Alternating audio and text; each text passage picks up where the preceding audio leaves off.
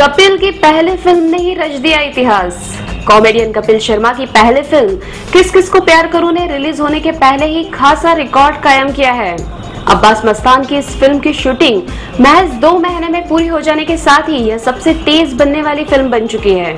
Film में Kapil Elli Avram के साथ रोमांस करते नजर आएंगे। अब्बास ने महज 2 महीने में फिल्म पूरी हो जाने का क्रेडिट स्टार कास्ट और यूनिट को दिया है। उन्होंने कहा कि तय वक्त पर शूटिंग पर पहुंचने के साथ ही पूरी यूनिट ने रोजाना 14-14 घंटे काम किया। थ्रिलर फिल्म के लिए फेमस अब्बास मस्तान ने इस बार कॉमेडी में हाथ आजमाया है और कॉमेडियन कपिल शर्मा इस फिल्म से डेब्यू करने जा रहे हैं।